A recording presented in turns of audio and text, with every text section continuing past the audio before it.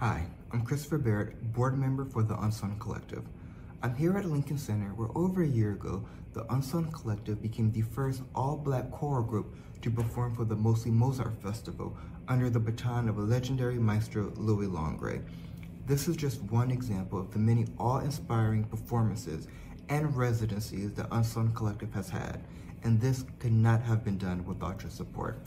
As we enter the 2003-24 season, we want to continue to build upon such a banner year that saw the Unsung Collective partner with 3 New York City schools to allow students to participate in the arts by being a part of the music video, The Light of a Clear Blue Morning, to our first residency at Cara, an art center in New York City.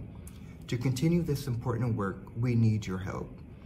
Consider making a donation to the Unsung Collective. I hope to see you at a performance. Thank you.